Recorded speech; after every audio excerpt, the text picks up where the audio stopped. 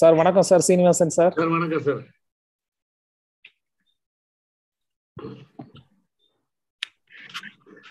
Conference போனீங்களா? Good evening sir. Karunakaran sir. Good evening sir. Good evening sir. Good evening, sir. Manjunath sir has come in. Good evening, sir. Good evening, sir. Good evening. We have both the students here. I think Sundarnathan is ready with this. Karthikeyan is just getting himself into a place where it is less noisy. So Sundar, yes. Your Dr. Kalita is joining, ma? Yes, sir. He is joining, sir. I have sent him the link also. Okay. Do we need to wait for sir, or you want to call him? I'll check with him once, sir. Yes, because if he's going to join, we'll wait for a minute. You please check with him if he's Yes, joining. Yes, yes. Manjunath sir, good evening, sir. Good evening, sir. Very good evening. Good evening, sir.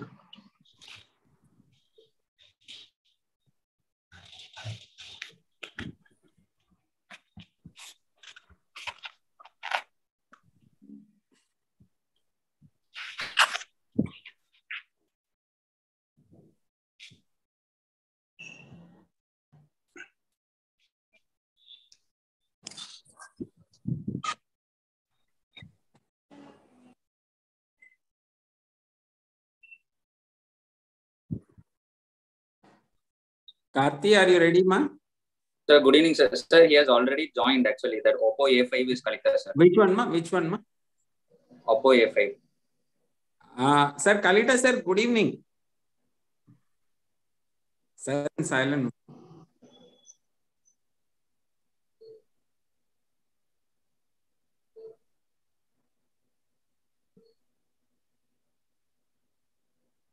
Good evening. Good evening, sir. Your video is not visible.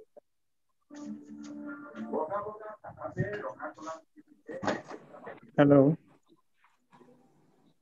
Sundarnathan, you can Yes, start sir. your presentation, Sundarnathan. You please introduce yourself. Kalita, sir, Okay. are you with us? Yes, yes. Sir, thank you very much for permitting your students, sir. Yes, thank you for giving the chance. Thank you very much. He's a very bright Sir, student. you can switch on your camera and ask questions, sir. Okay, sure. Thank you very much, sir. Okay. Yes, sir. Sir, shall I start? Please start. Please introduce yourself and start. Good evening, everyone, to all my respected teachers and my colleagues. I am Dr. D. Sundarnathan. I am the final year TNP surgery trainee in Downtown Hospital, Guwahati, Assam. So I'll be presenting a case of peripheral venous disease. So going ahead with the presentation. A 52-year-old female, a homemaker from Guwahati, came with chief complaints of dilated veins over both lower limbs since 6 years and pain over both lower limbs since 3 years. On elaborating the history of present illness, patient was apparently normal 6 years ago, following which she developed dilated veins over inner aspect and front aspect of left leg initially, followed by the same in the right leg. Initially, the veins were just visible and they gradually dilated, confined to the ankle region. And later they progressed from ankles above up to the inner aspect of thighs now. The veins are prominent on standing and walking, and they disappear on lying down and leg elevation. There was associated occasional pain in both lower limbs since 3 years, which was insidious in onset in ankle and calf region. It was a dull aching pain. It usually starts during the day and it increases towards the end of the day on prolonged standing. It relieves on taking rest and elevation of the limb and no rest pain. History of present illness. Patient also developed swelling and discoloration of skin around the ankles in both legs and feet since 2 years. History of itching on and off over the lower third of the legs with one episode of scratching over the lower part of left leg, which bled and healed spontaneously.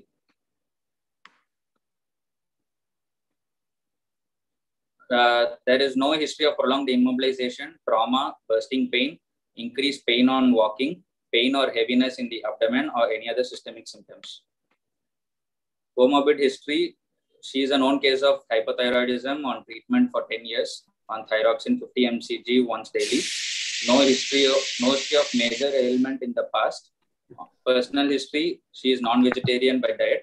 not a smoker or alcoholic, normal bowel and bladder habits, obstetric and menstrual history, P1L1, normal vegetal delivery 23 years ago, attained menopause 6 years ago, and there is no history of OCP intake or hormone replacement therapy. Family history, no history of similar illness in family members. Treatment history, no history of major surgeries in the past. For the above complaints, she met a doctor 2 years back, for which she was advised stockings but discontinued due to non-compliance. No history of injection treatment for the dilated veins. Allergy history, no known allergy to food substances or drugs.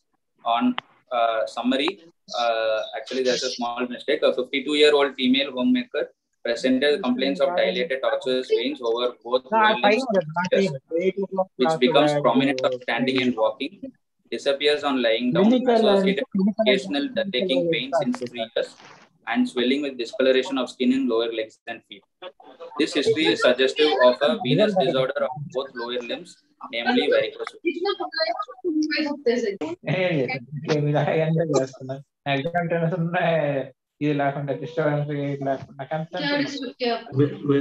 Wait. Dr. Debaraju, please mute yourself. Kanagal sir, kindly mute.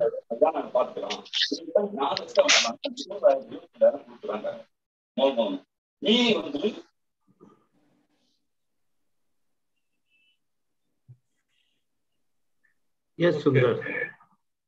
Please, sir. Yes. So I am done with the history. Should I continue? No, wait. We want to ask you about this. Just go back to your first slide, please. Sundar, can you hear me? Go to the first slide. Yes, sir. This is the first slide, sir. No, before that.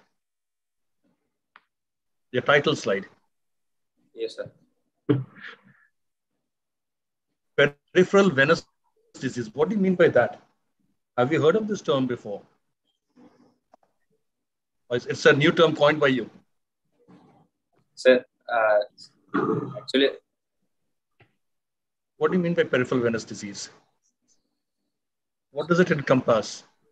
I mean, I've not come across this term. That's why I'm asking you. It is new to me also, Sundar. We have not heard. That's why was it told by a professor to put by this? Because we respect the teachers. Your professor asked to put, or you did it? No, sir. I did it, sir. Right. Well, there's nothing called peripheral venous disease. Yes, sir. So no twist in the tail, okay? Yeah, yes, next slide, please. Next slide, please. Dilated veins, pain over both limbs. Where about in the limbs? So in the legs, sir. Go to the next slide. That will be giving. Okay. Yes. So why do you think there is pain in a venous disease? Next slide, please. Let's see how you describe the pain. Yes, sir.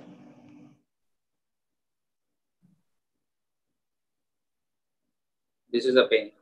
This is the okay. History, sir. So why do you think there is pain in venous disease? I'm just talking. Usually, it is because of the increasing venous hypertension. Especially the pressure increases mainly in the ankle and calf region. So because of that increased pressure, there is release of white cells and molecules from the vasculature, which... So they cause pain. Release of white cells will cause pain. So it goes and deposits around the veins and it causes pain. Sometimes the dilated veins, which stretches the every morning when when the lady gets up, the white cells start depositing around the veins and she gets pain, and at night the white cells go away.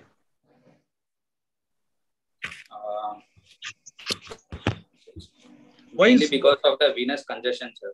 Right. So just say that. Just because of venous congestion, yes. Right? Yes. So there's venous congestion. So, but why does venous congestion lead to pain? It's just lying there, right? There's congestion. There's decreased flow back into the... Decreased flow, sir. Yes. Flow return to the heart. So why do you think there is pain? What could be the cause of pain? So stretching of the fascia because of the dilated veins.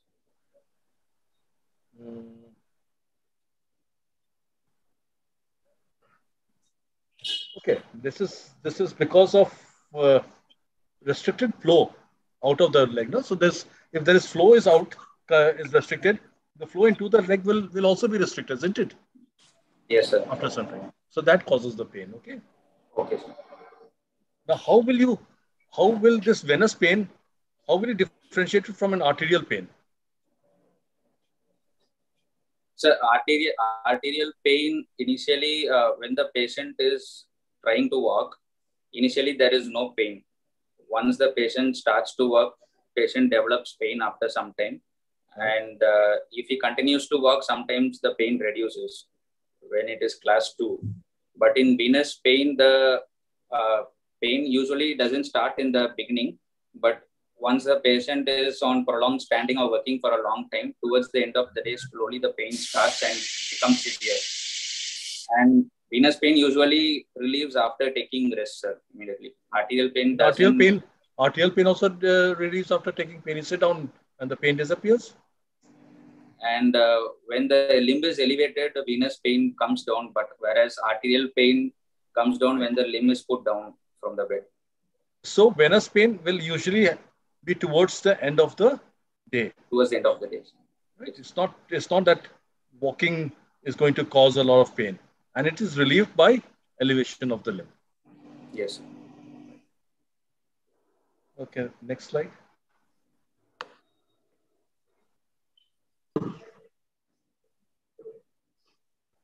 So develop swelling and discoloration around the skin, around the ankles. Why do they develop this discoloration of skin around the ankles? Sir, due to the venous congestion and increasing pressure within the veins, there is extravasation of RBCs outside the venous compartment. It goes into the subcutaneous tissues where they are broken down to hemosiderin, which causes the pigmentation. So why does it happen around the ankles? Why not around the foot? Why not at the tip of the toes? Why at the ankle? Hypertension is maximum around that area, sir. Why is it maximum around the ankle? Because of lot of perforators concentrated in that area. No, because the whole pressure, the whole venous pressure is concentrated at the ankle, right? At the ankle. The foot has got a very thick fascia. Yes. That is supported. Here, it's not supported. So what is this area called where this thing happens? Gator area, sir. Why is it called gator? What do you mean by gator? Sir, that is the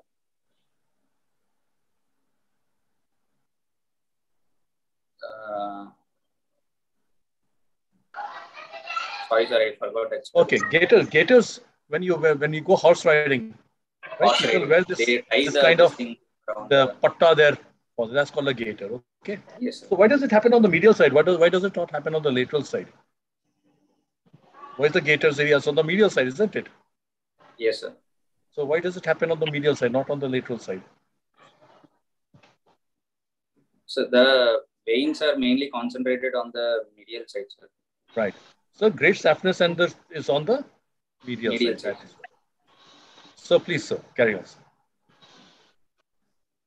Sir, yes, sir, please. Told the swelling this duration is since 6 years. Well, summarizing, you told 20 years. Is it 6 years or 20 years? No, 6 years. It was actually a mistake. Initially, the patient was telling like that. Then again, I went and verified. So I changed it actually. So longer the duration goes, more in favor of simple varicose veins, isn't it? Uncomplicated varicose veins. Yes, sir.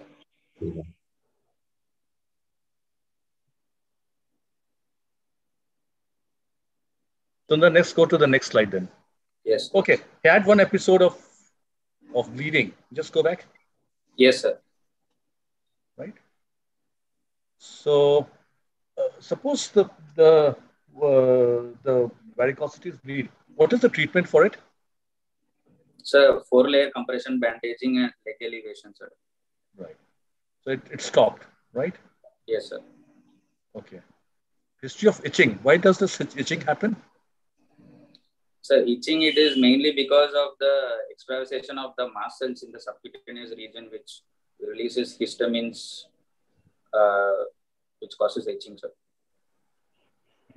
Okay. Okay. So, what are the theories behind this? There are two theories. What are the two theories behind this? One is the fibrin cuff theory, and the other is a white cell trapping theory, sir. Okay. So, what are they? What are they? So, fibrin cuff theory is the white cells migrate to the space around the veins in the subcutaneous space, and the fibrin deposition happens. So, if white is white blood cell similar to fibrin, or are they different? No, sir. White blood cells, platelets, everything they extravasate, sir, and fibrin. So, one is fibrin cuff theory, other is white cell trapping theory, sir. Okay. So, are they different, or both the things, fibrin and white blood cells and platelets? No, sir. They are different, sir. Different. So, what is tell me about the fibrin cuff theory. So, fibrin cuff, actually the fibrin which is deposited, it forms a cuff around the vein, sir. So? Which was believed to cause the hypertension and the skin manifestation, sir. That will cause hypertension and skin manifestation. How?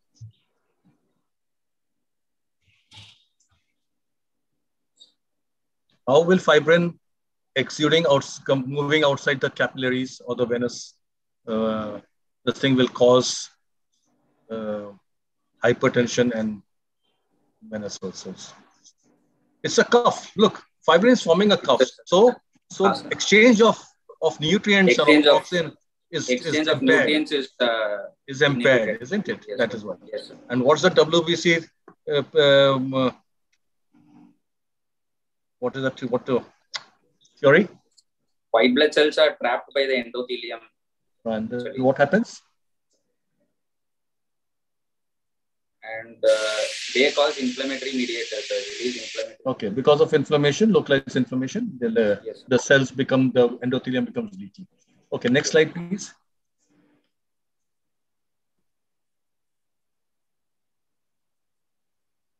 Why do you take history of prolonged immobilization? Sir, to rule out any history of possibility of deep venous thrombosis. Okay. What is Varicose triad? So Varicose endothelial injury, increased viscosity and stasis. And which of these is the most important? Stasis, sir. Right. Very good. And bursting pain. What do you mean by bursting pain? So bursting pain in cases of patient, if they have deep venous thrombosis, they have a bursting type of pain while walking. Why does that happen? Because the blood is not able to flow from superficial to deep veins. So in that case, the superficial veins become increasingly dilated. So that will cause the pain. No. Because of deep vein thrombosis, the blood cannot move from the deep vein towards the IVC, right? Yes, sir. So they take a detour. They try to move through the superficial veins. Through the superficial veins, yes. What systemic symptoms did you ask for? You said systemic symptoms. Patient may have a fever, tachycardia, these things, if she had any history of DVT which she has not noticed. So that's acute DVT? Yes, sir. You think this is acute DVT now? No, sir. Okay. Next slide, please.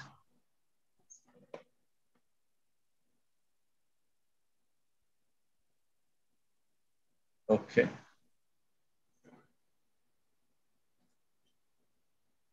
Next slide, please.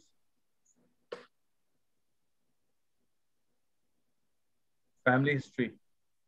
Okay. Right. So should we move to examination, sir? So what's the provisional diagnosis by your history? So it's bilateral lower limb varicose vein, sir. Okay.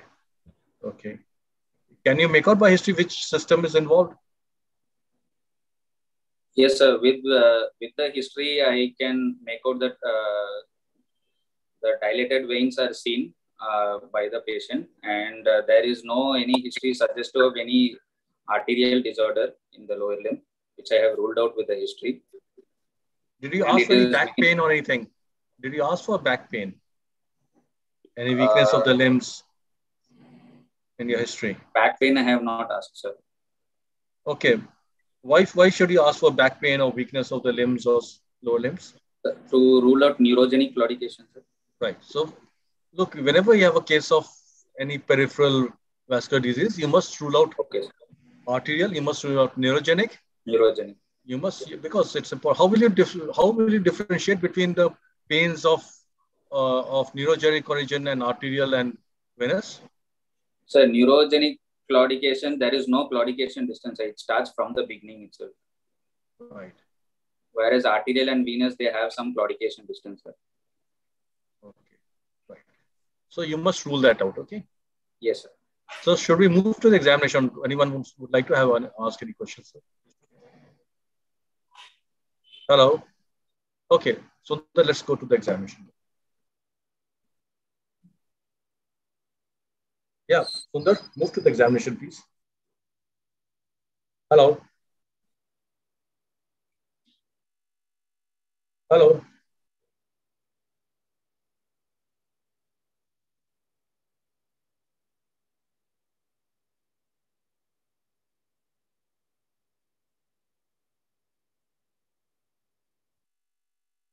Yes, lost connection or what?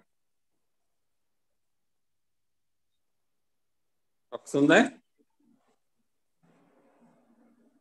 Hello. Sorry, sir. There was some connectivity problem. Okay. You're fine now? Your connection is okay? Yes, sir. Yes. Okay. Sir. Good luck. So can you see my slide, sir? Yeah, we are able to see. Go to the slide which you left at the end when you are presenting. Yes, sir. I'll start with the examination, sir. Yes, please. Yes, please. Going on to general examination, after informed consent, patient was examined under adequate light and exposure. Patient cooperative. BMI 30 kg per meter square. No pallor, icterus, cyanosis, clubbing, lymphadenopathy. Bilateral pedal edema present. Vitals, pulse rate 86 beats per minute. 120 by 80 meter mercury in right arm in supine position. And patient was afebrile. So coming to inspection of both lower limbs, attitude of both lower limbs normal, no deformity, gait is normal, no redness over the lower legs on both sides.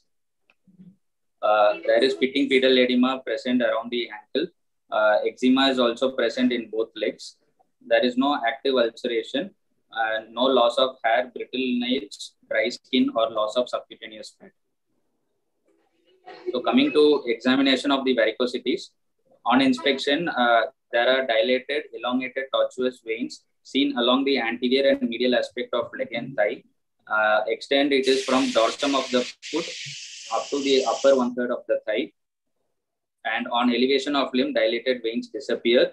There is hyperpigmentation noted in gaiter area and foot. And on the left side, there is also a heel scratch mark seen above the lateral malleolus. And cough impulse is not seen on both sides. So this is the patient. This is the picture. And this is the varicosity involving the thigh. And there is the heel scratch mark above the lateral malleolus. Coming to palpation, there is no rise in temperature and there is no tenderness or thickening of veins in both lower limbs. Brody-Trendelenburg test 1 is positive in right and left side, which is suggestive of saphenofemoral junction incompetence. Brody-Trendelenburg test 2 is positive in both lower limbs, which is suggestive of communicating veins incompetence. And on multiple tourniquet tests, there was incompetent above knee, below knee, and lower leg perforators on both sides. So modified Perthes test is negative on both sides, and that has ruled out deep venous thrombosis. On Figgins test, The pits were felt at the level of blowouts below the knee at about 5, 10, and 15 centimeter from the medial malleolus, both on right and left side. And Morrissey's cough impulse test, impulse not felt at saphenofemoral junction, and all the peripheral pulses of lower limb were palpated, were present normally. On percussion, Schwartz test negative in both lower limbs, and on auscultation, there was no bruit or murmur along the dilated veins in both lower limbs. Systemic examination was within normal limits. On abdomen examination, there was no organomegaly or palpable mass or free fluid in the abdomen. Summary of examination: Trendelenburg test 1 positive, suggestive of saphenofemoral junction incompetence, and test 2 suggestive of incompetent communicating veins, and multiple tourniquet tests suggestive of incompetent above, below knee, and lower leg perforators with signs of chronic venous insufficiency without signs of DVT and other complications. My diagnosis: bilateral lower limb primary varicose veins involving the great saphenous system due to saphenofemoral junction incompetence and incompetent above and below knee and lower leg perforators.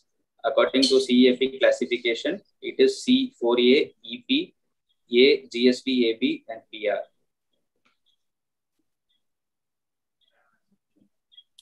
Dr. Sundar? Yes, sir, I'm done. Do you know the meaning of communicating vein?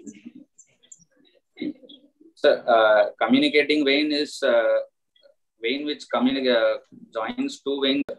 Yeah, isn't it superficial to superficial vein or deep to deep vein? Deep to deep. Yes. What is the Brody element test part 2? The test Yes. is communicating vein. It is not for Yes, communicating vein, it is for perforating vein. Okay. Okay, sir. Not for communicating. I also had a doubt actually because in thus it is given as communicating veins. So should we mention it as communicating veins or perforating veins, sir, for Trendelenburg test 2? Perforating vein. Communicating vein is wrong. Sundar, why do you want to know the competence of communicating veins? Is it going to make any difference in your management? In the management doesn't make difference, sir. So it doesn't matter. So Yes, communicating veins have got no value here. Okay. Okay, sir. Okay. So both the limbs have the same CEAP classification. Yes, sir. Right. Okay. So let's go back to your examination slide, regional examination.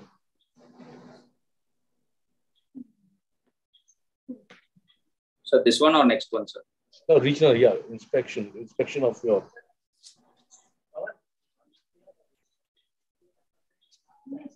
So on elevation of limb, dilated veins disappear. What is this? What is this called? Does it disappear or what happens? Okay, what is guttering of veins? What is guttering of veins? So when the limb is elevated, the blood flows back towards the heart, sir. So the dilatation comes down, sir.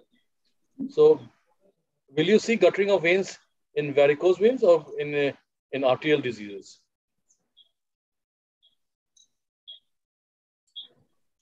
In arterial disease, sir. Why will you see it in arterial disease or not in venous disease?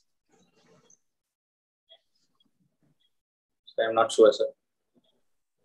Because in arterial disease, the flow to the blood to the limb is decreased already. Decreased. So yes. The venous veins are already collapsed. When you raise it, they become guttered.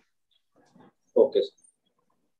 Dr. Sundar, on inspection, yes, sir. I think you can directly commit yourself as the varicose veins are there affecting long saphenous vein or short saphenous vein like that.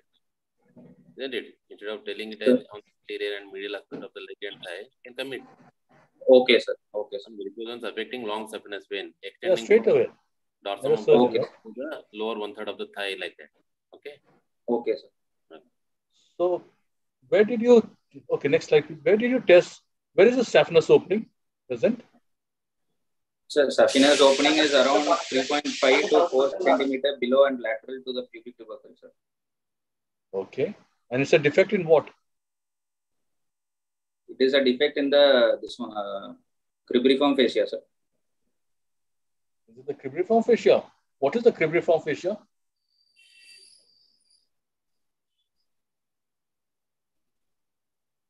What is the cribriform fascia?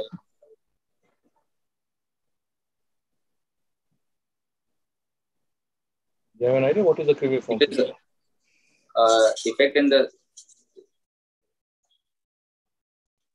No. Look, cribriform fascia is nothing but a fibrofatty tissue which joins the falciform margin of the saphenous opening. Saphenous opening. To its medial margin, right? Yes, sir. It is a defect in the fascia lata. Fascia lata, sir. Sorry. Deep fascia lata. PG. So what are the structures which are leaving, which are entering the saphenous opening?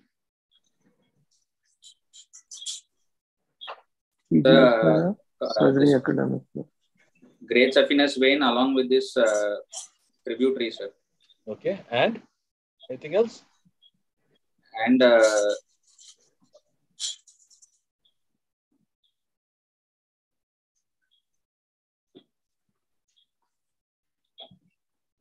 drains into the common femoral vein.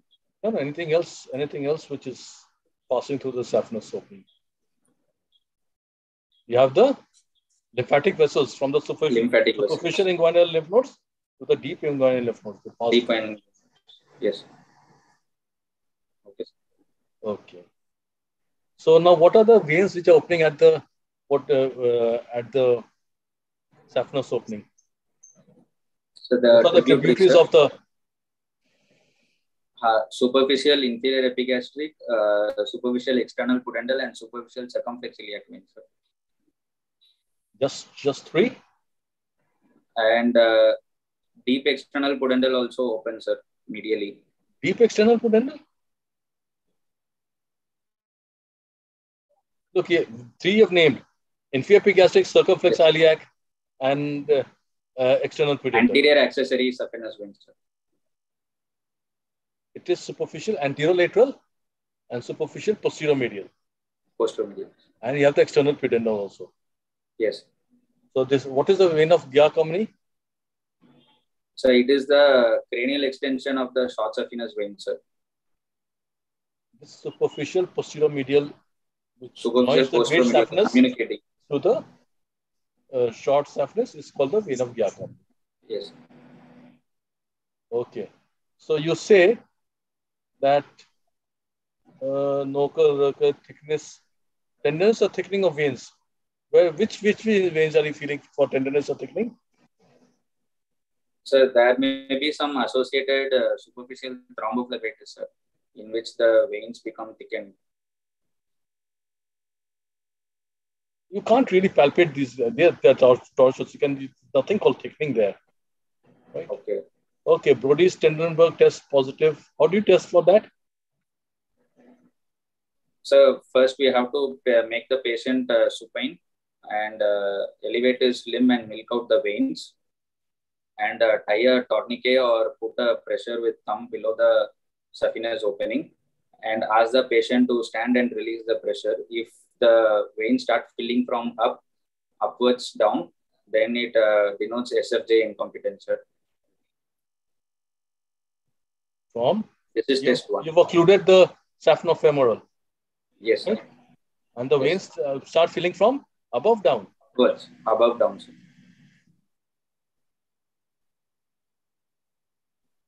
So you've already occluded it. The way how will the veins from below downwards, isn't it? Below downwards, below upwards, below upwards. Okay. If you have to do 3 tests in varicose veins, which 3 tests are the most important? Others are just not required. So Trendelenburg test 1, modified Perthes test. Right. First, you have to look whether there's DVT or not. Yes, sir. Modified Perthes is the most important, sir. Right. And then either Trendelenburg 1 and 2. All these others, Morris's, all that Fagans and all that Schwartz, yes, so they're useless. They're just historical. Okay, yes. Let's go to the next slide, please. Palpation Okay.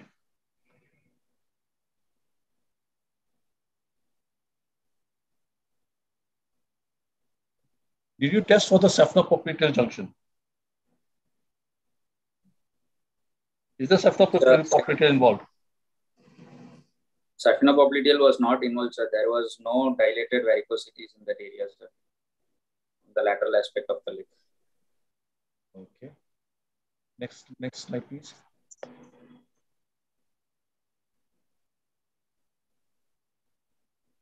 Auscultation. Okay. Will you find auscultation? Okay. Next slide, please. Not bruit. In venous blood flow, we Yeah. don't hear bruit. Bruit. Bruit is for arterial flow. Right. Venous hum, we call it venous hum. It's called a venous hum, not bruit. Okay. Okay. Next slide, please. You've not palpated. Have you done a digital rectal examination? Have you tested this? Have you examined the spine? No, sir. Have you looked for any varicoses? Have you examined the? I'm sorry, she's a female lady. I'm sorry. Okay, and the back. You've not examined spine. Is it important? Sir? Is it important to examine the spine? Yes, sir, to rule out neurogenic cause. You must. I think it's always a good idea, isn't it? Yes. And digital rectal also should be done to rule out other varicosities. Right, because you can't do a PV, so at least you can do a PR. Yes, sir. Sure, sir. So, please, sir. Okay, now how will you proceed then? So I'll do investigation to confirm the diagnosis. I'll do a duplex study of both the lower limbs. Okay. In duplex study, what do you mean by duplex study? So it is a combination of both B mode ultrasound and color wave, pulse wave Doppler, sir. Okay, why do you want a B mode here? So B mode to visualize the vein and to assess the diameter of the vein, sir. Which diameter of which vein? Diameter of the great saphenous vein. It's usually seen in the diameter. Why do you want to know the diameter of the great saphenous? So, because that will decide the management strategy we are going to use, sir. Okay, suppose, okay, if how much? If it is larger than 1.5 or more than 2 centimeter, then endovenous treatments is contraindicated, sir. Okay. So the vein diameter, does it vary with the amount of blood?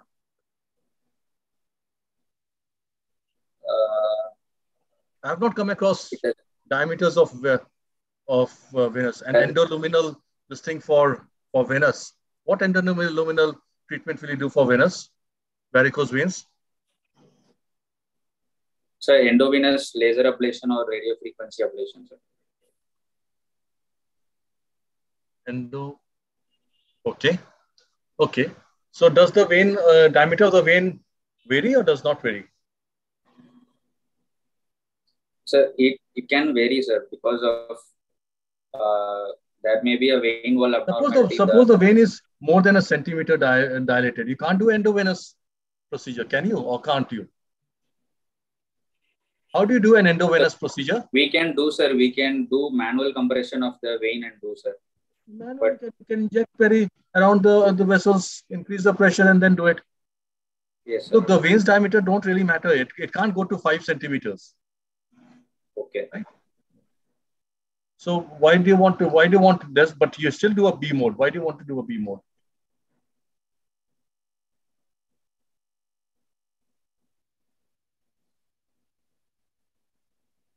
To visualize a thrombus in the deep vein. We visualize the DVT, sir. Yes. First thing, we should rule out a DVT. So please.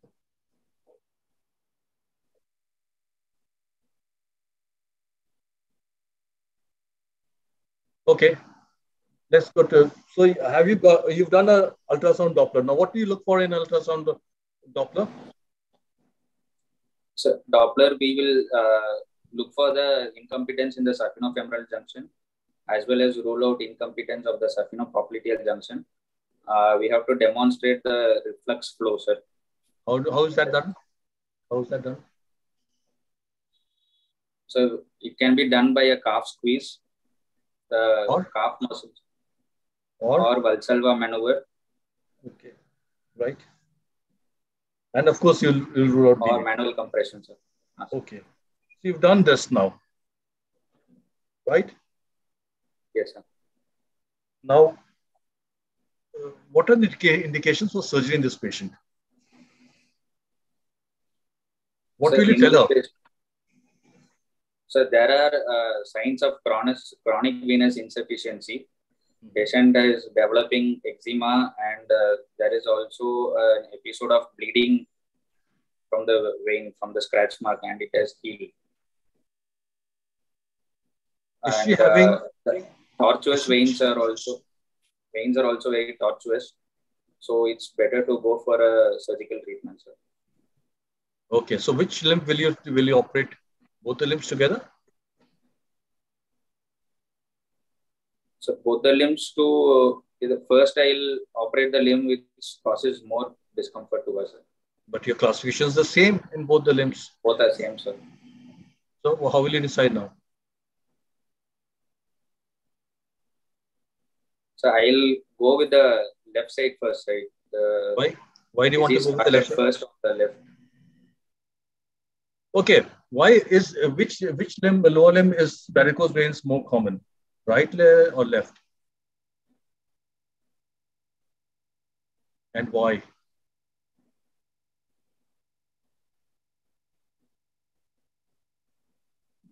I'm not sure. Is it left, sir? Yeah, it is left. Left. Why is it left? What is May-Turner syndrome? May-Turner syndrome, it is where the right common iliac artery compresses when it crosses the left common iliac vein, sir. Left common iliac vein is compressed by the right common iliac artery. Right common iliac. Why is that? Why does that happen?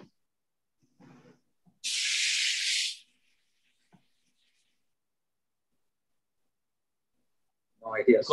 Because the left common iliac vein wants to reach the IVC, which is on the right side. Yes, sir. It has to cross the common iliac artery. Right. So that's its all common on the left side. Okay. So can you tell me some anatomy now? Okay. Can you tell me describe the venous system of the lower limb? How does it start? So the deep system and the superficial system separately. Deep system, there are 3 crural veins, venae commitans, which accompany the arteries. So that is a common peroneal, anterior tibial, and posterior tibial. Right. These 3, they travel upwards, they converge to form the popliteal vein, right, which goes upwards as the femoral vein, sir. Right. Okay. Very good. Now about the superficially, dorsal venous arch converges to form the great saphenous vein medially. And it goes medially and posteriorly, it coils around the around the knee in the popliteal fossa, and it moves anteriorly into the common femoral vein, sir, and inserts into the common femoral vein. Okay, so what is the posterior arch vein of Leonardo? Sir, posterior arch vein is communicating vein, sir. What communicating vein? What does it communicate? From the GSV to the ankle veins, medial. So it is basically a tributary of the great saphenous. Tributary of GSV, sir. Through which the perforators arise. Which the ankle perforators? Ankle perforators arise from the posterior arch vein. Right. So how does the blood reach from the superficial to the deep? When you have the perforators, do the perforators open directly? So there are 2 types, sir. There are direct perforators and indirect perforators. Right. So what are they? Direct perforators, they directly pierce the deep fascia and go into the deep vein. Whereas indirect perforators, they go to the muscle, they form some sinusoids, and then they travel to the deep vein, sir. Right. Now, are there any perforators for the which drain into the posterior tibial and the anterior tibial? Paratibial Most of them. perforators. Huh? Paratibial perforators are there. Right, paratibial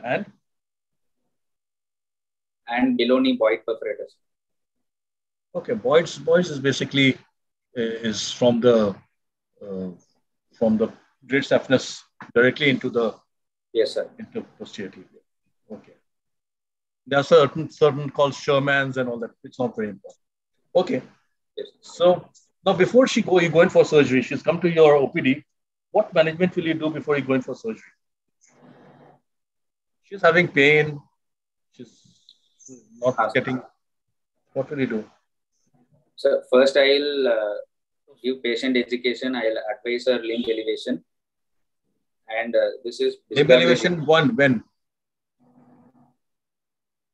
So at least she can't be you can't advise a limb elevation all through the day. While sleeping, she has to keep 2 pillows below her leg and keep her limb elevated. How high would you want to elevate the limb?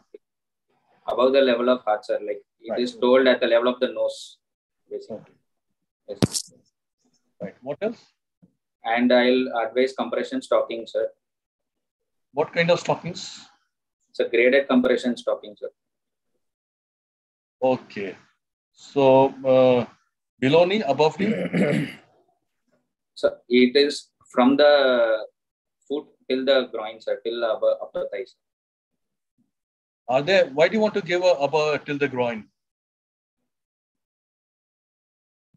So because she has a junctional incompetence also, sir. So you think the one which will go right up to the groin will stay up there and press on to the saphenofemoral? So actually, no, sir. It will prevent the reflex flow, sir. Okay, so you usually give a below knee. Above knee is very cumbersome, they're ineffective, and no one uses it. No one uses. Okay, sir. She's got problems with the lower limbs, so you give her lower limbs. Now, you said what grade of stockings will you give? So it is actually a graded pressure, sir. Maximum pressure should be in the ankle, should be around 30 millimeter of mercury, and it should the pressure should gradually decrease as it moves upwards, sir. So suppose she was having an arterial disease, would you still give her that? No, sir. First, we should first check the ABPI, sir. If the ABPI is normal, we can give this. If the ABPI is normal, ABPI should be 0.9 to 1.1. If it is below 0.8, then we will have to increase the pressure, sir. Look, class 2 compression stockings they're called graded, but the maximum pressure they give is between 25 to 35 to 40, sir. 25 to 35 millimeters of mercury. Okay, sir. Okay. And what about her itching and eczema and all that kind of? What is this eczema called? Sir? What is this eczema, this itching and eczema called in varicose veins? They are signs of chronic venous insufficiency, sir. Right. They're called varicose eczema. So what do you do for them? Varicose. I can give antihistamines and emollients, sir, to keep the skin. Suppose she had an ulcer. Okay, sir. So, which is called a varicose ulcer. How will you differentiate this from a venous ulcer and an arterial ulcer and a neurogenic ulcer? Varicose ulcer is only because of varicose veins, sir. It is usually develops from the point where the vein bursts out or it bleeds out because of trauma. Okay. But how will you know what else? Any other difference? So with compression stocking, the compression bandage, usually the venous ulcer stops and it starts healing. But an arterial, varicose also will not? Sorry, varicose ulcer I'm telling. So venous also will not? Venous.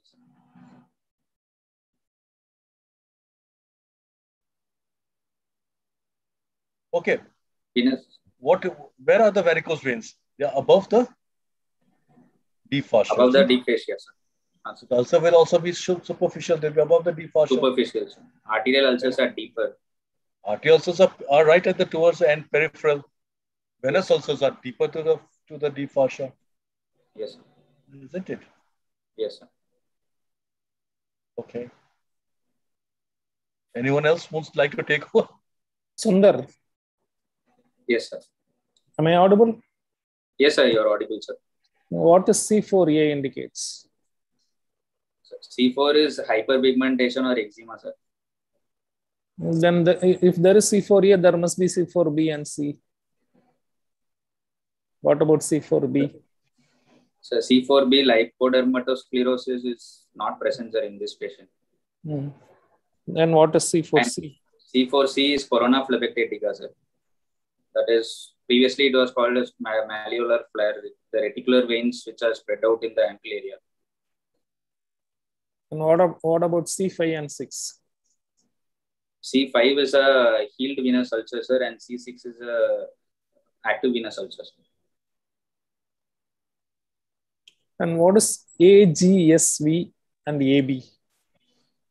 So this is according, this SEEP classification I mentioned is the 2020 modification, sir. Yeah. Anatomically, they have given abbreviations for the veins involved. For great saphenous system, it is GSV. And for short saphenous system, we should mention it as SSV. And A denotes above knee and B denotes below knee side. So both the compartments are involved. So both above and below knee is involved. Hence you are putting A and B. Am I right? So actually, I am not sure whether this is the right thing, sir. I have just read this is the modification. I actually wanted to ask this one. Is this right or it is written in a different way?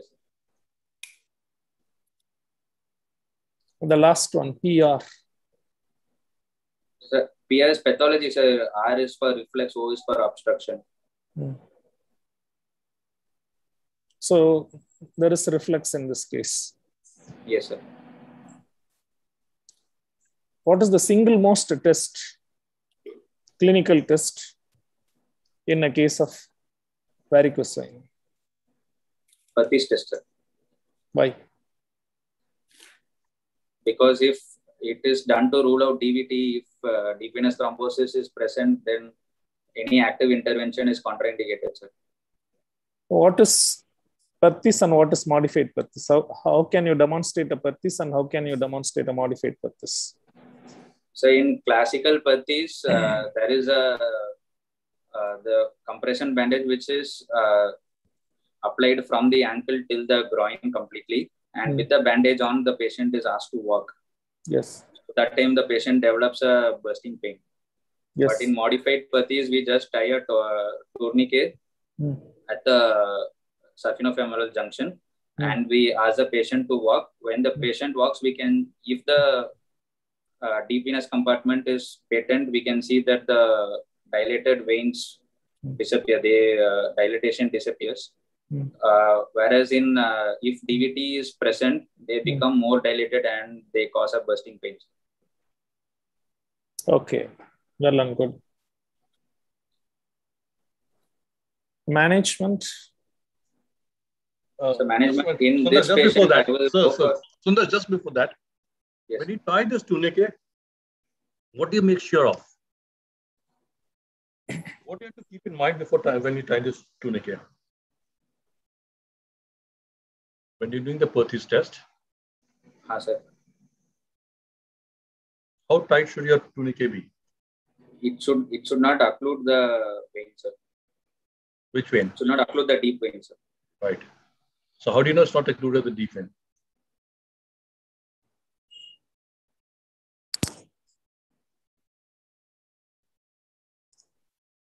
You'll be able to pass your finger.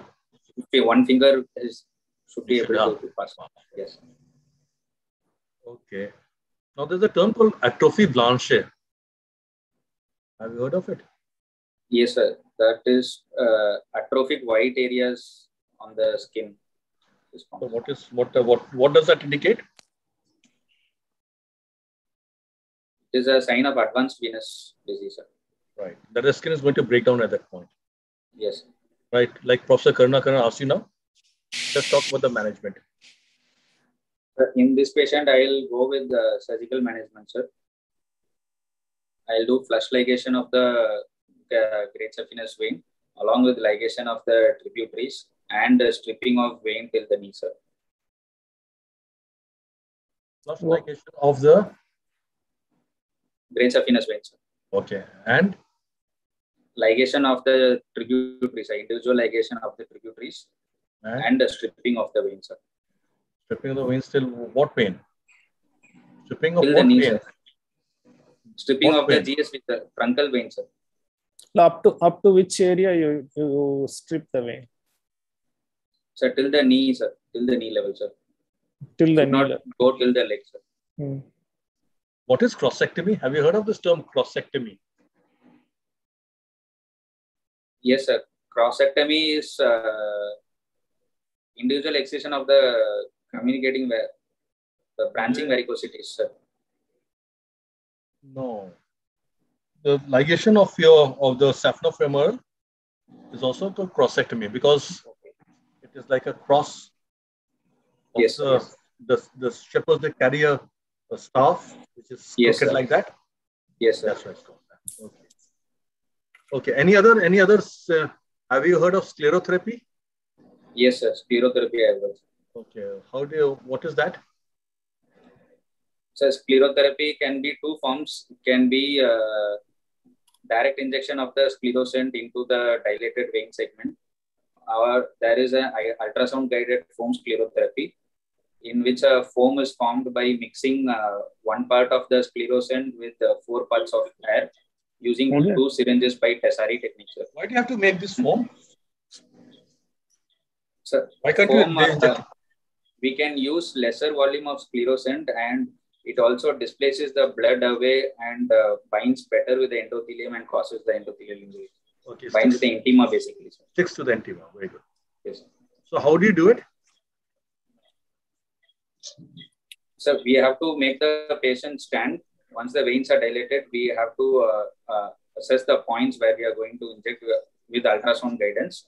And we have to insert the needle or IV cannula at those points. And then make the patient lie down. Once the veins are milked out, then we inject the sclerosant in all the spots. And do what? Inject the sclerosant into what? Into the veins, sir. And then you do something after that? And then we have to apply the compression bandage from below. Right.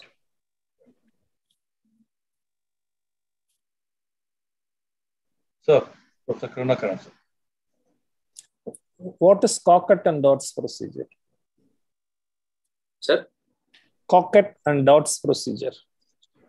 So, Cockett is an extrafacial ligation of the perforator, sir. It was done before. Extrafacial ligation of the perforator, sir.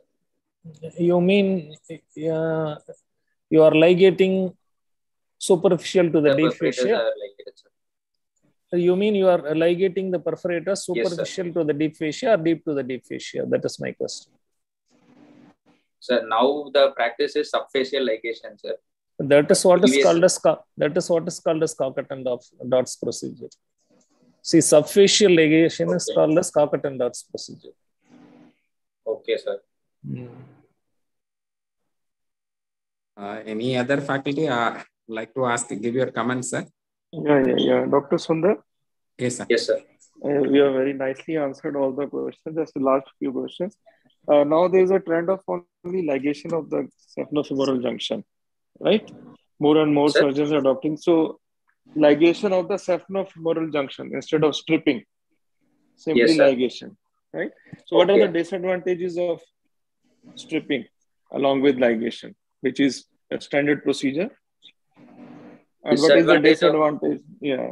Of the complications, you can say. Complication can lead to associated nerve injury or increased bleeding also, and can cause other vessel injury nearby, can cause infection or can cause chymosis, nerve injury you said. It can cause deep vein thrombosis also. Deep vein thrombosis also. Right? Then what is the disadvantage of simply ligating the vessel and doing a recurrence rate is high, tab sir. over there. Simple ligation. Recurrence rate is high, and the quality of life sometimes is not as good as it is It's not as good. Yes. Yeah. Right.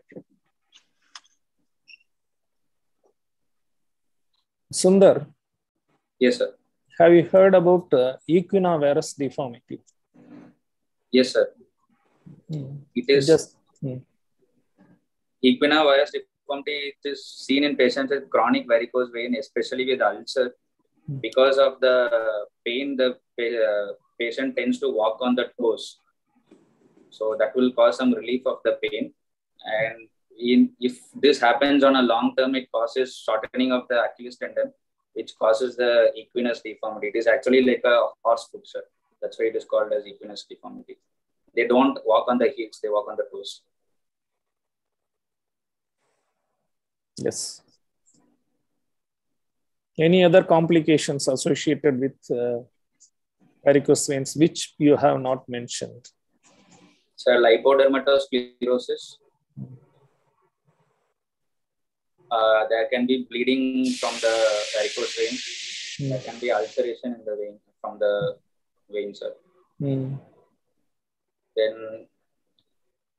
rarely varicose vein can lead to DVT. Thrombophlebitis. Superficial thrombophlebitis also happens. Calcification of the vein also sometimes. Calcification and periostitis also happens. Yes. If the patient is affordable and want an ultramodern treatment. So there are endovenous procedures, sir. Thermal ablation and non-thermal procedures. Thermal, there are two. One is laser ablation and radiofrequency ablation, sir. And recent advances, there is cyanoacrylate glue therapy also. Endovenous injection of the cyanoacrylate glue. And there is also a combined mechanico-chemical ablation procedure, sir.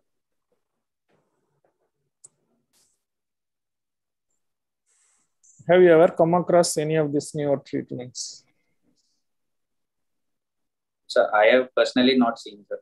You have not seen? Yes, sir. That's all from my side. Anybody want to take? I think we are on time. We are 9 o'clock and above, sir. Dr. Sundar, do you have any questions or doubts to ask? Sir, the latest classification, the thing which I have written is right or wrong, sir? Like, can I write it as DSV, AB? Or if SSV is also present, then how should I mention it? Should I mention both, or the dominant one only should I mention? Hemant sir and Karnakaran sir. Sahai sir, what is your take, sir? Do we need to mention both?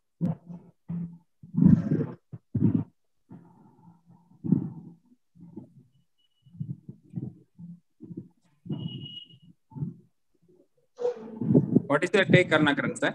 Sir, it seems new to me. I could not comment on this.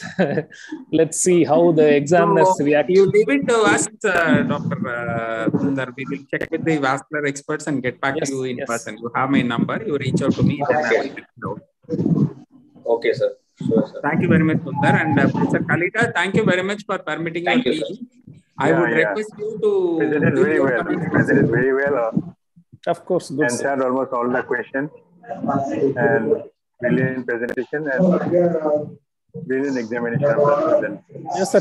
He understood almost the concepts of the disease. Thank you, sir. Thank you, sir. Thank you very much. So now we move on to the next presentation. Karthikeyan, Kalita sir, you can also ask questions. Karthikeyan? I'm here, sir. Please switch on your video. Share your presentation, Karthik. You are in a safe place, ma? Less noisy?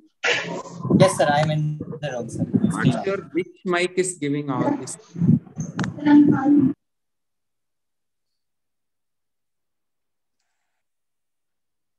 Manjunath sir and Kalita sir, Hemant sir, please take over, sir. First slide, ma. Go to the first slide. Yes, sir.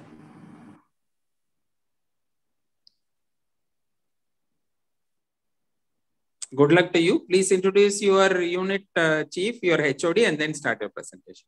Yes, sir. Good evening to one and all gathered here. This is Dr. Karthikeyan, final year MS General Surgery resident from Coimbatore Medical College. My HOD and unit chief is Dr. Lakshmi Narayani ma'am, and my guide was Dr. Srinivasan sir. And I would like to present a case of a soft tissue swelling in the right axillary region today. A 60-year-old gentleman from Tirupur, who's a retired teacher by occupation, came with swelling in the right axillary region for the past 6 months. And the patient was apparently normal 6 months back, following which he noticed a small swelling in the right axillary region. So the incidence in onset, initially small in size, it's gradually increased to 10 times its initial size. There is no history of pain or trauma. There is no history of fever or swelling in any other parts of the body or loss of appetite or significant loss of weight. No history suggestive of metastasis such as abdominal distension or jaundice or cough or hemoptysis. No history of headache or vomiting or visual disturbances. Patient does not have any comorbidities such as diabetes or hypertension. He is not on any regular medications. He has a past history of trauma to the right shoulder, following which he has restricted movement of the right shoulder joint. He has no history of previous surgeries and no history of childhood irradiation to the local parts, any other parts of the body. And patient is a non-smoker and non-alcoholic. He has normal appetite and normal diet habits. And there is no history of any drug abuse. He has normal sleep habits. There is no family history of similar illness or malignancies. So to summarize my history, it's a 60-year-old gentleman who is present with complaints of swelling in the right axilla for the past 6 months with no comorbidities or previous surgical history.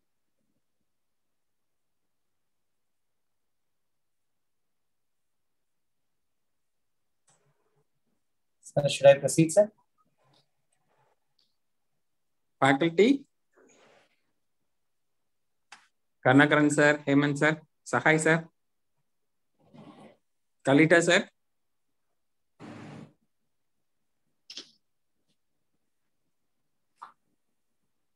Okay, could you go back to your first slide, please? Yes, sir. Awesome. I'm sorry, I missed your history. No problem, sir. No problem. Okay, right, next slide, please. Okay, just a insidious swelling with no other significant, no pain, nothing else, isn't it?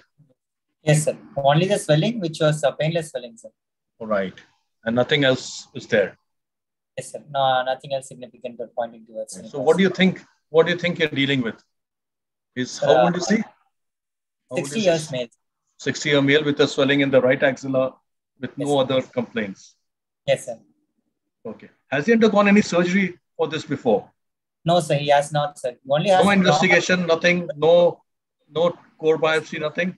No, sir. For the past 6 months, it's been slowly growing, and he just came to the OPD with complaints of the lumps, the swelling. There's no other complaints, sir. He didn't take any treatment for this at all? It has not been causing any discomfort for him, so he's just left it there, sir. And since it's attained like cross size, he came to the OPD, sir. Okay, okay. So what do you think this could be?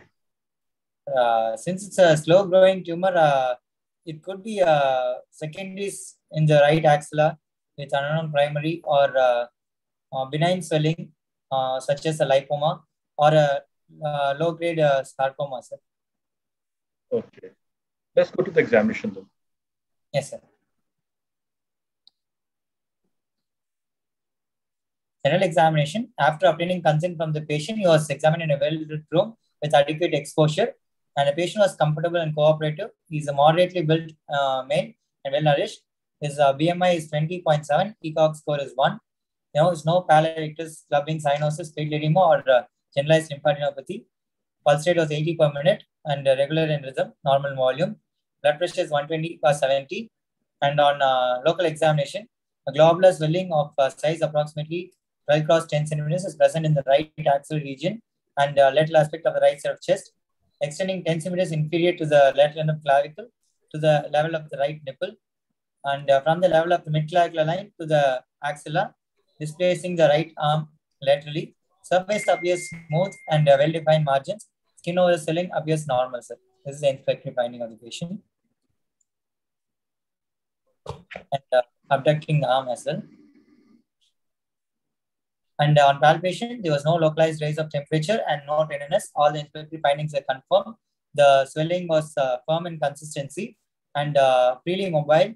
And the patient is when the arm is at rest, and upper limit of the swelling was palpable. Swelling was in the subcutaneous plane, but adherent to the muscle, which was tested by placing the arm in the hip and pressing against resistance. And the swelling becomes fixed when the arm is being pressed against the hip. So the swelling appears to be adherent to the muscle. There is no palpable lymphadenopathy in the regional lymph nodes, and the range of movement is restricted at the right shoulder joint. It is not able to abduct past 90 degrees. There is no sensory or motor deficits in the right upper limb, and distal pulses are palpable up to the radial and ulnar arteries. The opposite side, chest, axilla, and abdomen were all normal. Systemic examination, it was uneventful, and abdomen, there was no mass or no organomegaly, and central nervous system, there was no clinically normal. No supraclavicular lymphadenopathy was palpable. To summarize my examination finding, a 60-year-old gentleman came with complaints of swelling in the right axilla, no associated symptoms with no significant past history, and a non-tender, well-defined firm swelling in the right axilla, measuring 12 cross 10 centimeters, the subcutaneous plane adherent to the muscle, with no associated neurovascular deficit and no regional lymphadenopathies. Okay, Karthikeyan, let's go back to your regional examination. Yes, sir. Right, sir. No, before that.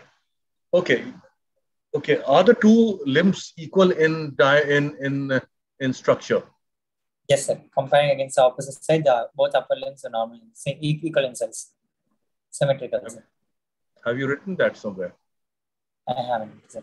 I've written about the axilla and the chest, sir, but I haven't mentioned. We want to know whether the two limbs are similar. There's no difference in the two limbs. Okay. Yes, right, that is important. Yep. Also, the range of movement of the shoulder joint, is it the same? No, sir. Abduction is restricted at the right shoulder joint, sir. Right. He's not able to abduct past 90 degrees, which is shown in the picture, sir. So why would that be? What abducts the shoulder, the arm above 90 degrees? The deltoid muscles, sir. And right, yes, sir. Right. Okay. You said it's fixed to the next slide, please. Yes. What are the What about the pulsations? The pulsations in both the radial pulsations in both the upper limbs are normal? Yes, sir. Both the radial arteries and ulnar arteries were normal in volume, and rhythm is normal, sir. Palpable normalization. Comparing against the opposite side. Right. This has to come out very clearly. I'm not seeing it in your. Okay. It should be right. Okay. Now you said it's fixed to the pectoral. Which pectoral? Major or minor? Pectoralis muscle. Which pectoral?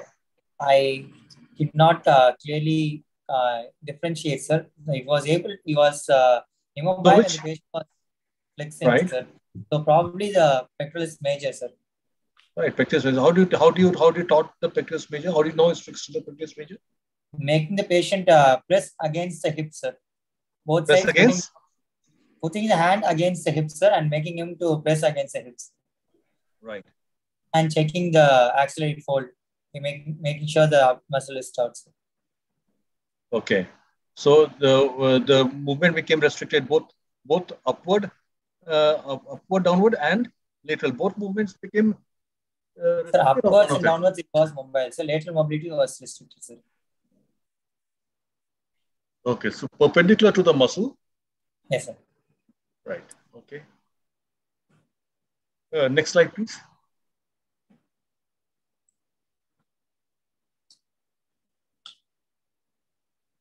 Okay. Next. Right. Okay. Next.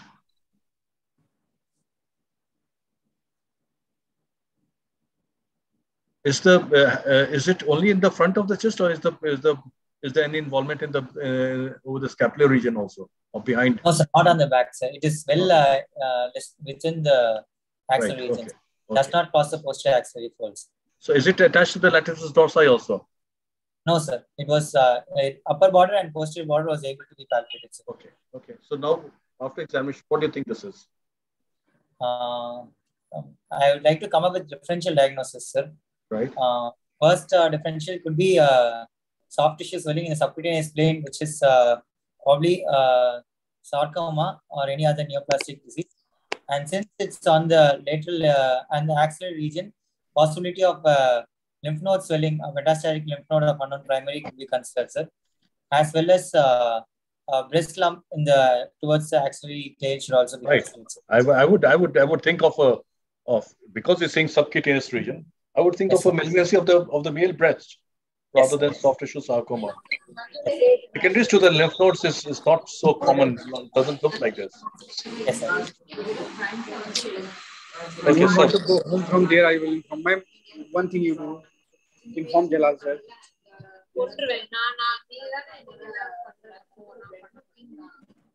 Professor Karnakaran, please, sir. Seriously, sir? Actually, if the same swelling present in a female, what could be your first differential diagnosis? My first differential would be malignant lump in the breast. Pardon? Carcinoma breast would be my first differential diagnosis. See you. One day you were like. Sir, somebody's disturbing. Dr. Ajit Shukla. Sir, he has to be muted, sir. What? Who is that? Sir, Kanagavel, sir. Dr. Ajit Shukla has to be muted, sir.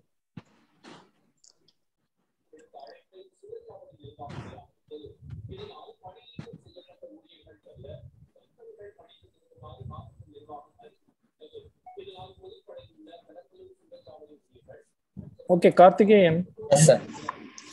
See, if a similar swelling is present in a female, yes, sir, female patient, yes, sir, what could be your diagnosis? Carcinoma breast would be my first diagnosis, first differential diagnosis. You could not find any lump in the breast. You don't have any clinical evidence of a carcinoma breast, but you have a swelling like this in the axilla. Swelling, second is with occult primary, sir. Second is in the axilla with occult primary or axillary tail of Spencer. Carcinoma and the axillary tail would be possibility, sir. Okay. Karthikeyan, what is the difference between occult primary and unknown primary? And unknown primary will be not visible even after investigating the patient with triple scopy and radiological investigation, sir. But occult primary can be found out on investigating the patient, sir. Occult primary, you can? Yes, sir. Okay. Are you sure that occult primary can be found? Yes, sir. On further evaluating the patient, occult primary will be able to be found, sir. Okay, yeah, right. So, please. Karthikeyan. Yes, sir. In the previous hypothetical scenario, yes, sir, what is your investigation to evaluate, a single most investigation to evaluate if it is present in a female and there is no palpable lump in the breast of the female? Yes, what is your single most important investigation to evaluate? Biopsy of the swelling, sir. Yes, the biopsy comes as adenocarcinoma. Then we should consider it as a metastasis from the breast, sir. Then we could go ahead with a mammogram, sir. With a post-menopausal mammogram. Mammogram, can you go for any special mammogram? We can go for contrast mammogram, sir. Still more precise. MR mammogram. MR mammogram is one thing. The indication for one of the indication for MR mammogram is in case of a woman with an axillary node, only a presence of axillary node with biopsy positivity. We have to go for MR mammogram to rule out or confirm a malignancy in the breast. So most of the times it is positive. It is a case scenario when a patient have a similar swelling in the axilla in a woman without any palpable lump. We must do an MR mammogram to confirm or rule out. That is the single most important investigation in case of a woman. So this is a male patient. So we can even in this patient we can do an MR mammogram, not only to find out any breast malignancy, but also to assess the extent of the swelling and which plane the swelling. Yes. Origin extent of the swelling, whether there is a neurovascular involvement, whether it is engulfing the artery, vein, and we can plan with the help of this MRI whether we can remove this, whether we can achieve R0 resection or not. Yes or no? And yes, sir. There is a small scar over there. Could you explain what is that scar? This patient was actually admitted before, and then he had done an core-needle biopsy in that region, sir. So that is the scar of the biopsy, sir. Why do you do core-needle biopsy? Why don't you go for FNAC? Sir, in case of a suspected sarcoma, it's ideal to go for a biopsy, sir. A biopsy gives tissue diagnosis of the patient, sir. It can help in grading system as well, sir. Since stage of the soft tissue tumor includes grading as well, biopsy will be able to give a stage of the tumor, sir. See, the single most important prognostic factor or single most important factor in staging the disease is grading of the tumor. Yes? Yes, sir. Okay, let it be this swelling is a soft tissue tumor and you are able to palpate a node in this case. Yes, sir. What could be the stage of this? It directly goes on to the stage 4, sir. Any regional lymphadenopathy or metastasis goes to stage 4, sir. Stage 4, can it be stage 4A or B? Stage 4A, sir. Yes. Metastasis. When you have a nodal metastasis, you don't have to wait for grading and other things. You can straight away go to stage 4A. Yes? Yes. Yes, sir. Say, okay, you have come to the diagnosis of, you please repeat your differential diagnosis, would you please? Soft tissue tumor, probably soft tissue sarcoma or carcinoma of the breast, or second is in the axillary with unknown primary. Second is with unknown primary. See, what are all the investigations the patient has been subjected? You might be having the reports now. Yes, sir, I have. Patient investigation would be to confirm a diagnosis. So I went ahead with an ultrasound, and following which was present in the subcutaneous plane, and we had to do an MRI of the chest, and then an image-guided biopsy, sir. Why you need an image-guided biopsy for this much big size tumor?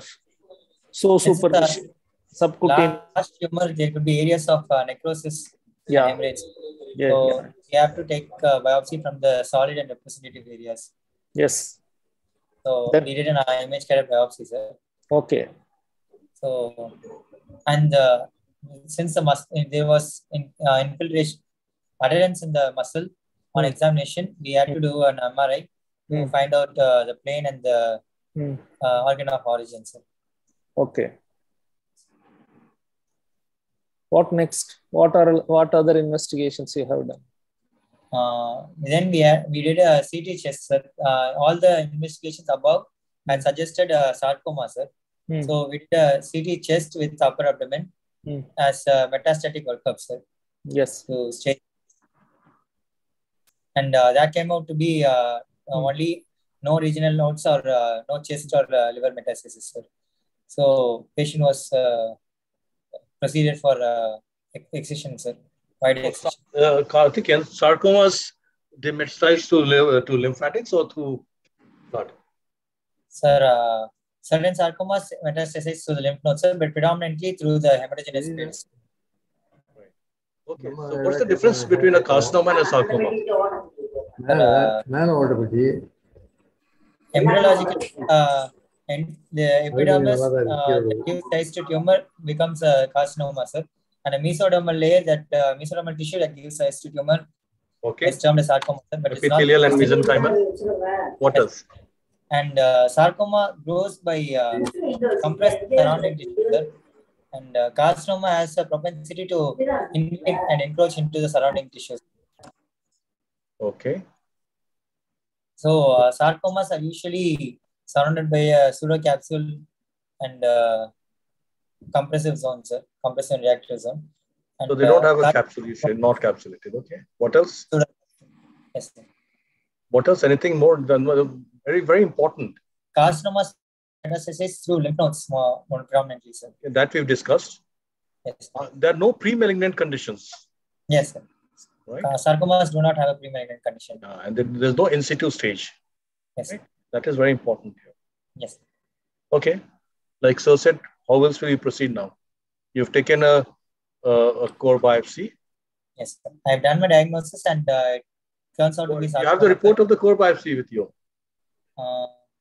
Sir, I do not have the report of the core biopsy, sir, but histopathological specimen report I do have, sir.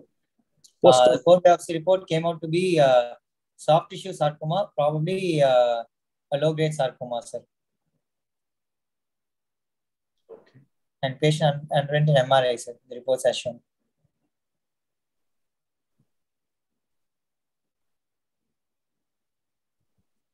Sir, am I still listening? Okay. So what do you mean by low grade? Sir, the grading system, we score based on mitosis and areas of necrosis and mitosis, sir, and differentiation. Based on the grade, if we have 2 or 3 points, we call it a low grade, sir. And 4, 5, 6 points, we have it as high grade, sir. And more than 6, we have it as so what are the factors considered for grading? What are the factors considered for grading? Mitosis, differentiation, and necrosis, sir. 3 points we add, sir. Okay. Pleomorphism? Yes, sir. Also, okay. Yes, sir. So how much mitotic activity is considered for low grade? Less than 10 will be considered as low grade, sir. 10 to 19 will be... Less than 3, 3 to 20, more than 20. Yes. So grade 1 and 2, that is, yes, are considered as low grade. Yes, sir. Karthikeyan. Yes, sir. Sir, please continue, sir, please. No, sir. I was just asking about staging. So please. Karthikeyan. Yes, sir. If it is a rhabdomyosarcoma, yes, sir. What could be the stage?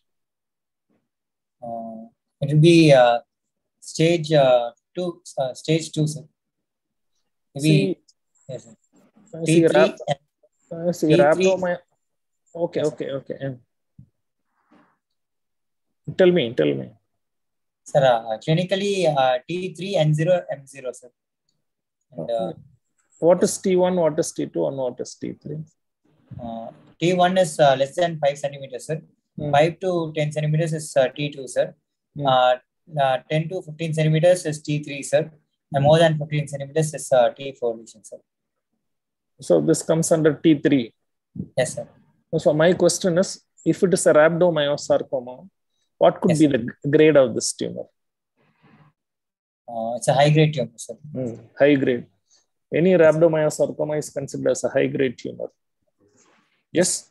And as sir said, some of the sarcomas may spread to lymphatics and produce lymph nodal involvement.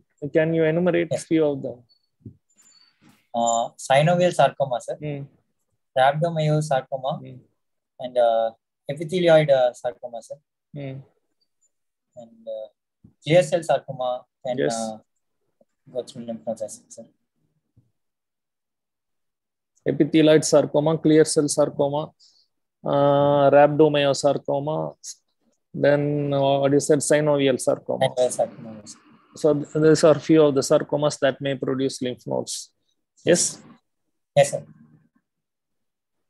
Okay, apart from MRI, do you want any other investigation? As I previously said, for metastatic workup, I did a CT chest with upper abdomen. So based on that, I've staged my disease as well and proceeded with treatments. Is there any role for angiogram in this patient? It is possible, sir. If there is any suspicion of neurovascular engagement or abutment, you could go for an angiogram. Or if there is suspected any major highly vascular lesions, we can go for angiogram, sir. Okay. Okay. What could be your treatment? Since it's a low-grade tumor and it's not abutting any major neurovascular structures, I would go ahead with wide excision, so with adequate margin. And since there is no nodal involvement, the resection alone is sufficient, sir. And reconstruction if necessary, sir. I would plan a reconstruction. Since it's a large tumor, we would go with first line would be to discuss in a tumor board and come with a multidisciplinary team discussion, sir. Based on that, they suggest wide excision, sir. Any anatomical structures you have to take care in while excising this much huge tumor in the axillary region? The axillary vessels as well as the neurovascular structures in that region, sir. See, everybody want to preserve the axillary vessels, axillary vein and axillary artery. Any other vein you have to give any specific importance to protect that because of its anatomical position. Position in thoracodorsal bundle, sir. Pardon? Thoracodorsal pedicle, sir. And cephalic vein. What is the anatomy of cephalic vein related to this? Sir, cephalic vein goes from the upper limb and enters the thorax by penetrating through the clavipectoral fascia, sir. See, it enters through the deltopectoral groove. Yes or no? Yes, sir. So, deltopectoral groove. So it is close to, this swelling is close to the deltopectoral groove. Am I right or not? Yes, sir. You are, sir.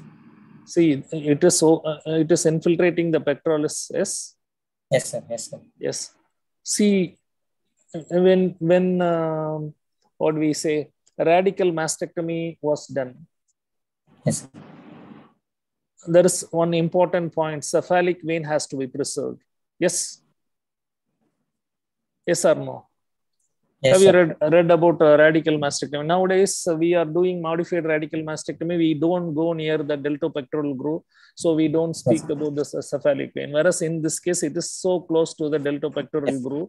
So we have to take care about the cephalic vein, which comes along that. Apart from, as you said, you have to preserve the axillary artery and vein. Yes, sir. Okay. You have to preserve the axillary artery and vein. And you have to remove the pectoralis major muscle as much as possible to give adequate clearance. Yes or no? Yes, sir. I will have to, sir. Yes. Did you try for any reconstruction, as you said, or you have not tried? On intraoperatively, the lesion was confined, sir, and there was only minimal attachment to the pectoralis minor, sir. Actually, it was attached to the pectoralis minor, sir. So we resected a part of the major as well as the pectoralis minor, sir. And since the skin was lax and we had adequate skin, we were able to close the defect primarily, sir. Yes. What is there any margin positivity in our post-op specimen?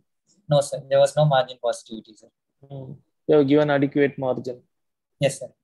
Is there any role for radiotherapy in this case? Indications for radiotherapy would be a high-grade tumor or a tumor more than 5 centimeters, sir. But since the tumor is a low-grade tumor, we were able to keep the patient on follow-up along, sir. So my question is there any role for radiotherapy in this case? No, sir. As such, right now there is no need for radiotherapy in this patient. In future, is there any role for radiotherapy in this case? If any recurrence is affected, we'll have to go for radiotherapy. Yes. In future, if there is any recurrence, there is a possibility of radiotherapy and adjuvant radiotherapy. Even in recurrence, surgery is the first line of treatment. We can do a surgery followed by radiotherapy. Whereas in case of high-grade tumors, primarily we can use the radiotherapy as adjunct. Yes, sir. Okay. Whereas in low-grade tumors, we don't give radiotherapy unless the patient, unless the tumor recurs. Yes, okay. Sir. Yes. How long this patient has been operated?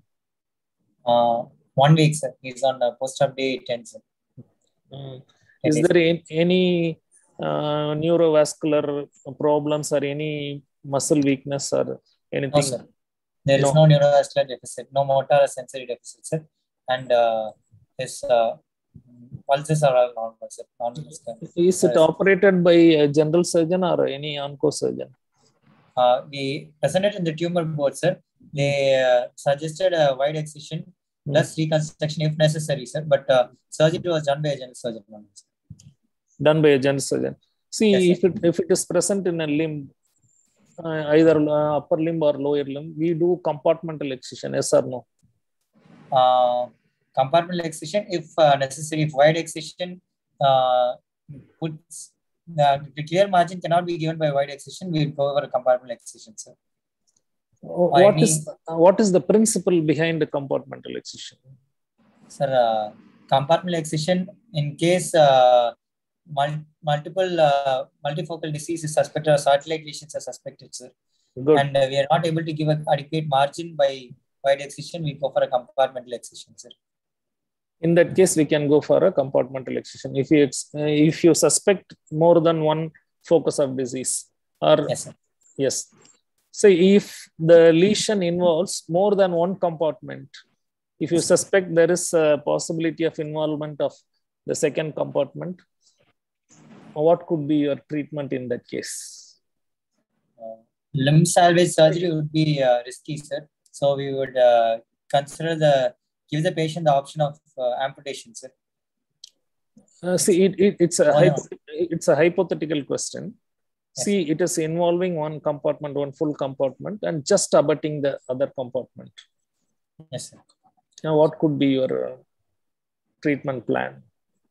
Sir, we still go for a compartmental excision with wide excision of the other compartments, sir. Now, why can't you think about radiotherapy, neoadjuvant radiotherapy, and downstage the tumor and go for a compartmental excision? Is it okay or is it not okay? Sir, neoadjuvant chemotherapy is suggested in a few cases such as rhabdomyosarcoma and synovial sarcoma, sir. Neoadjuvant radiotherapy, I am not aware of, sir. You are not aware? Yes. Okay. What is your final diagnosis? I mean, HPE diagnosis? My final HPE suggested low-grade fibrosarcoma, sir. Low-grade fibrosarcoma. Okay. How old is the patient? 60 years, male, sir. What was his ECOG score? ECOG 1, sir. He was able to carry out his routine normal activities and go for work, sir. It's absolutely, almost absolutely normal. Yes, sir. See, the patient comes after 3 years or 5 years with a liver metastasis, I mean lung metastasis. Yes, sir. What could be your management? I would restage the patient, sir. Look for recurrence in the primary site. And if there is only oligometastasis, I would plan my treatment accordingly, sir. But even then, metastatic disease of the sarcoma is having a poor prognosis, sir. Okay. So that's all from my side. Anybody want to take over, please?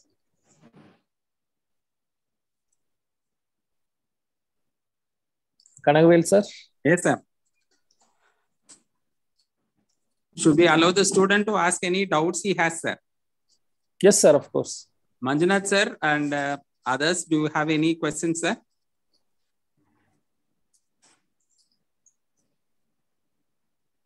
Karthi, do you have any questions? Sir, I would like to know more about the neoadjuvant radiotherapy and how we are supposed to proceed with that, sir.